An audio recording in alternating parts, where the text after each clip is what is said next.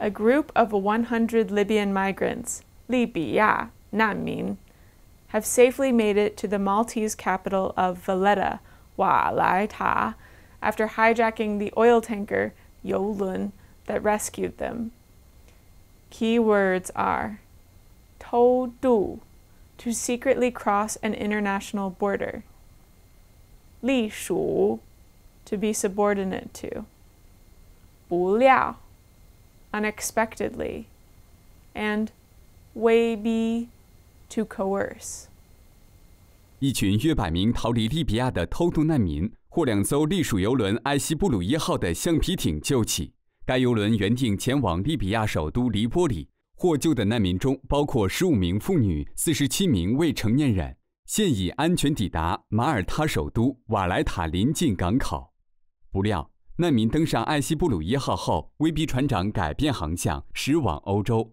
该艘帛琉级邮轮的船长向马耳他政府取得联系后，告知难民取得船的控制权，改变航道，前往意大利南部兰佩杜萨岛或岛国马耳他。随后，马耳他武装部队登船，重新夺回控制权，并逮捕5名涉嫌劫持船只的难民。意大利强硬派内政部长萨尔维尼称，该起挟持事件为首度有非法移民在公海成为海盗。Now, here's a vocabulary recap. 偷渡，偷是说悄悄的、偷偷摸摸的，不是光明正大。渡，左边是3点水，原意是指横穿河流，从河的一边到另一边。偷渡，现在一般是指未经允许偷偷越过国家或地区的边境，也叫做偷越国境或偷越边境。偷渡行为会给国家和个人的安全带来隐患。隶属，隶和属这2个字本来都是附属、从属的意思。隶属就是说被管辖、受到管理。我们通常会说隶属于某个单位或者机构。比如说，在中国，直辖市是直接隶属国务院的市。不料，料在这里的意思是在事情发生之前提前想到、预先料到。不料就是说没想到。比如说，今天早上天气还好好的，不料下午就下起了大雨。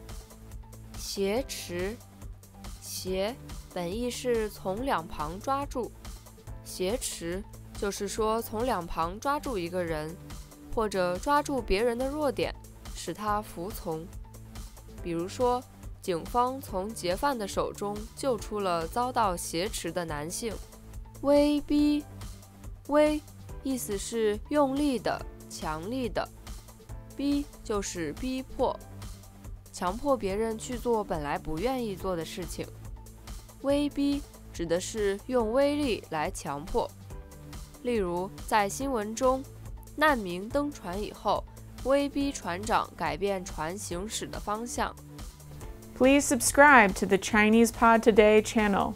请订阅我们的频道 for more breaking news coverage in Chinese.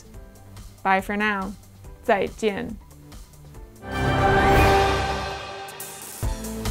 Register now using the promo code TODAY and receive 20% off your premium subscription. ChinesePod.